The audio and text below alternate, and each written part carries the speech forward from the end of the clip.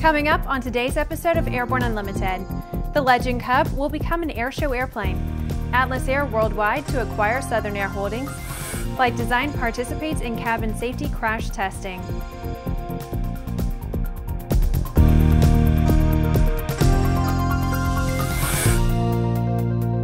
I'm Bree Cross. It's January 22nd, 2016, and this is Airborne Unlimited.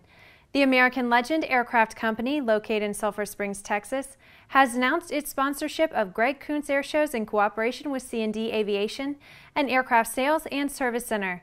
Under the agreement, one of Greg Koontz's signature airshow acts will now feature the Legend Cub.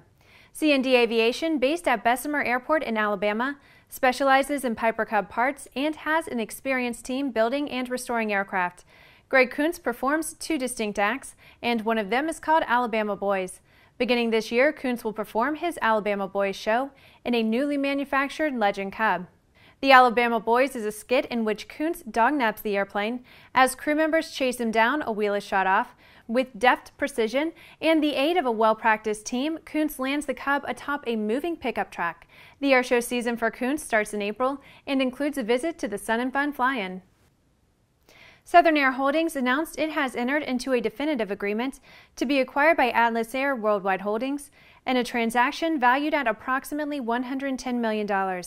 The transaction includes Worldwide Air Logistics Group and its two operating subsidiaries, Southern Air and Florida West International Airways. Southern Air will continue to operate in Florence, Kentucky, and Florida West will continue to operate in Miami, Florida, as subsidiaries of Atlas Air Worldwide. Atlas Air Worldwide is the parent company of Atlas Air Titan Aviation Holdings and is the majority shareholder of Polar Air Cargo Worldwide. Through Atlas and Polar, Atlas Air Worldwide operates the world's largest fleet of Boeing 747 freighter aircraft. Daniel J. McHugh, Chief Executive Officer of Southern Air Holdings, said, quote, "By joining the Atlas Air family of companies, Southern Air Holdings will now have a strong and viable parent to enable us to continue to grow. We share the same commitment to providing superior customer service via our exceptional team of aviation professionals." After the break, a Flight Design C4 will be crash tested to improve safety. Redbird is quickly becoming the industry standard for flight training. Since Redbird introduced its revolutionary FMX in 2007, colleges, universities, and flight training operations around the world have integrated Redbird products into their curriculum. It's time to discover what Redbird can do for you. Join the migration. There's a difference between charting a steady course and pushing for the ceiling. And for nearly a century, Hartzell Propeller has been defining that difference. It's in our passion for engineering and research and our dedication to testing the limits of performance. We are built on honor. We are Hartzell Propeller. Based on the popular Sling 2 LSA, the Sling 4 was designed to be the most practical and desirable lightweight four-place experimental aircraft on the market. Find out more about this 115 horsepower turbocharged airplane at airplanefactory.com. Welcome back. If you would like to be a supporter of Airborne Unlimited, send an email to jim@aero-news.net. Light aircraft manufacturer Flight Design announced progress in development work on the Advanced Occupant Protection Research and Testing referred to as the Safety Box. The purpose of the research is to improve occupant safety by creating a safety cell around the aircraft cockpit, and Flight Design's new four-seat C4 was chosen as the first testbed. Germany's Ministry of Economic Affairs provided funding for the research project that hopes to develop a modular cabin safety system for light aircraft. Using a Flight Design C4 airframe, a full-scale crash test is scheduled for March of this year at a German university. The university maintains a test site on a former military base where they commonly do full-scale impact simulations with automobiles. It's Friday, and that means that it's time for ANN CEO and Editor-in-Chief Jim Campbell to check in with his weekly Barnstorming commentary. This week, Jim brings us an update on the Let Bob Fly project by announcing the Founders 100 and Founders 200 programs. Here is this week's Barnstorming. Thanks, Brian. Hi, folks. Wanted to bring you up to date on a couple things, just so you understand what we've had to do over the last few months to bring the Let Bob Fly documentary campaign to the fore. Has been study our brains out, and boy have we. There's so many things we've had to learn or research or just understand better so that we can put out the best possible product with the best possible result. Well, we're about to go public with a lot of stuff because, quite frankly, we can delay it no more. We have studied our brains out, and frankly, we think we're ready for the big lessons that are yet to occur. But those occur as a function of getting this product out to market. But most important, it revolves around the fact that we can make real change in the aviation industry based on some history, based on some hopes, based on the law, and based on a more prosperous future for us all. At any rate, the biggest problem with the Let Bob Fly campaign is that we can't do it for free. It requires phenomenal resources, great people, good equipment, a lot of travel, and it's going to cost us a lot of money, hundreds of thousands by the time we're done. We are opening up 2 entry-level fundraising programs before we start the Indiegogo campaign in a couple of weeks. Those are just for our friends at ANN and friends through Aero-TV and Airborne. They're the Founders 100 and 200 programs, and very simply put, they are this. Their Founders 100 requires a $100 donation. And in return, we have a series of rewards we think are pretty cool. An Era of Injustice ebook, the 1999 book that documented all of this in exhausting detail, over 400 pages. A first edition Let Bob Fly challenge coin. A first edition Let Bob Fly promotional poster, 11 by 17. A supporter certificate to show everybody that you've been part of this campaign, and your listing on the Let Bob Fly Founders Support webpage. That's for the $100 donation. We hope this is something that will interest you. However, got a few more coins in your pocket? Let's go with the Let Bob Fly Founders 200 campaign. That will allow you to partake in a number of accelerator rewards, including a print copy, one of the last 100 or so we have left from the initial first editions of the Era of Injustice book that got this whole process rolling in '99. All those, of course, will be signed by yours truly.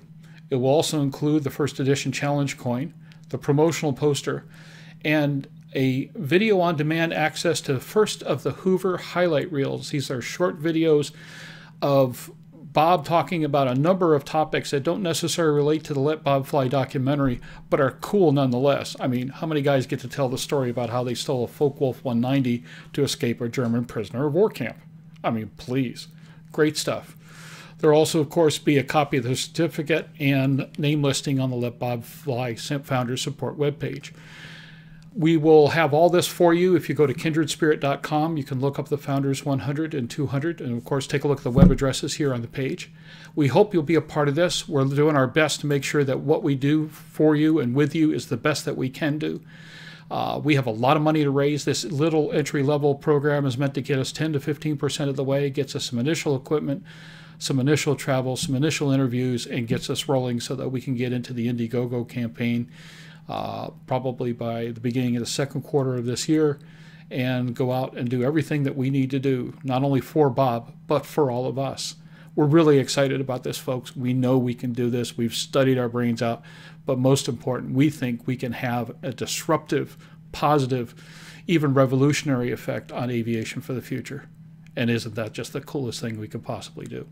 For the Aero-News Network, Airborne, and Aero-TV, I'm Jim Campbell, and please think of helping us out, making sure this whole thing gets done properly. Thanks.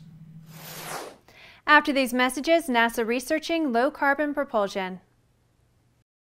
Concorde's recombinant gas RG series sealed battery technology produces a high-performance battery with the advantages of being pre-tested and fully charged at the factory. Find out more about Concorde's entire line of batteries at www.concordebattery.com. Concorde, the heart of your aircraft.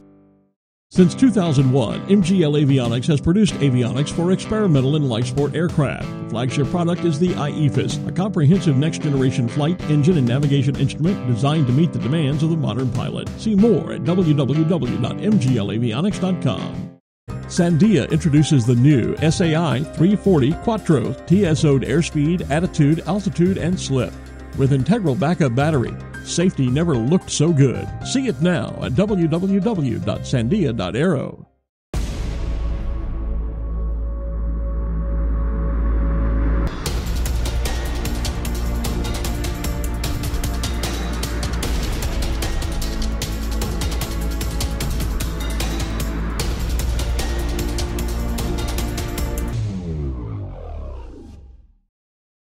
Welcome back. With so much news coming out of the aviation industry, we're summarizing some other interesting stories in a brief segment we call Around the Patch.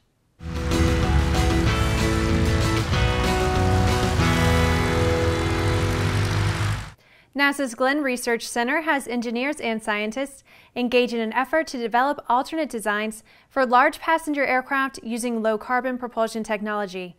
Electric power is now seen as a new frontier for providing thrust and power for flight. The FAA has awarded PMA approval to Airforms for engine baffle kits for the Mooney M20J. The newly approved components join Airforms' engine baffle product line, covering more than 60 aircraft models. PMA parts may replace original equipment parts. For the third consecutive year, Hartzell Propeller will be the propeller technical partner of the Red Bull Air Race World Championship in 2016. Hartzell will provide its three-blade composite propeller, known as the Claw, to every Red Bull Air Race team. The National Aircraft Resale Association Business Aviation Scholarship Program has announced the award of $25,000 in scholarships to 6 extraordinary students. NARA initiated the scholarship awards in 2014 with donated funds coming from the brokers, dealers, and products and services members. The Retail Industry Leaders Association say their hope is that the final FAA rule will eliminate the possibility of point-of-sale drone registration process. They say it would be costly, inefficient, and difficult to implement, while also posing data privacy concerns for consumers. Well, that's the trip around the patch. Now let's move on to the rest of the news. The Department of Transportation Inspector General has released a scathing report outlining numerous shortcomings of the FAA's efforts to implement reforms intended to help the agency operate more effectively and efficiently, improve the delivery of air traffic services, and modernize the U.S. air traffic control system. U.S. House Transportation and Infrastructure Committee Chairman Bill Schuster said in part, quote, "This report shows that the FAA simply isn't suited to successfully modernize our nation's antiquated air traffic control system. Over 2 decades of FAA personnel, organizational, and acquisition reforms have failed to slow the agency's cost growth, improve its productivity, or improve its performance in modernizing the system. The FAA remains a vast government bureaucracy, not a high-tech service provider." The Inspector General found that several underlying and systemic issues, including overambitious plans, shifting requirements, software development problems, ineffective contract and program management, and unreliable cost and schedule estimates, impact the FAA's ability to introduce new technologies and capabilities that are critical to transitioning to next gen. Well, that's our program for today. Remember to get comprehensive real-time 24/7 coverage of the latest aviation and aerospace stories anytime at aero-news.net. Remember that Airborne Unlimited is streamed daily Monday through Friday, with additional breaking news bulletins for important stories that fall outside of our normal deadlines. Please join us and a growing roster of over 100 outstanding industry associations and organizations every weekday for the best in aviation and aerospace news from the staff of the Aero-News Network, the aviation world's most comprehensive news and information resource. Have a wonderful weekend. We will see you Monday.